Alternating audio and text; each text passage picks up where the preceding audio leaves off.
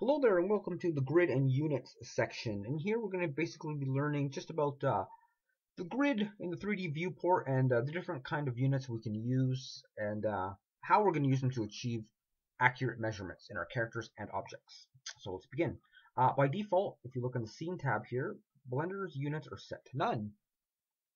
And if you build a cube, just the default cube, a Blender will make it 2 by 2 by 2, so that is 2 in X, 2 in Y, and 2 in Z. This being the origin, here's up 1 unit in Z, here's down 1 unit in Z. That would be the 2 units, same with X, same with Y. Switch to metric or imperial. See the dimensions of the bounding box update. The bounding box is basically an invisible box here that encompasses your entire mesh. Regardless of the shape of your mesh, it will always fit inside of this box.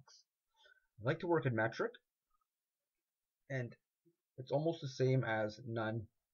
You see the units are basically almost the same. A little bonus about working in metric or imperial, you notice up here, if you decide to scale the grid, it will update with what you're using, whether it's metric or imperial. And here, if you look up in the corner, you'll see I'm working in half a feet now because I switched the scale to 0.5. You can go back to metric because that's what I work in. And this is really important because you can snap your objects to exact measurements. For example, I could use this to make something that is 30 centimeters by 30 centimeters by 1.5 centimeters. And as you can see, get rid of that grid for a second, it realigned the shape of my object. And this is what we're going to be using along with the transforms here to get exact locations. If you go into edit mode and select a vert or a group of verts, make sure you're in global, not local.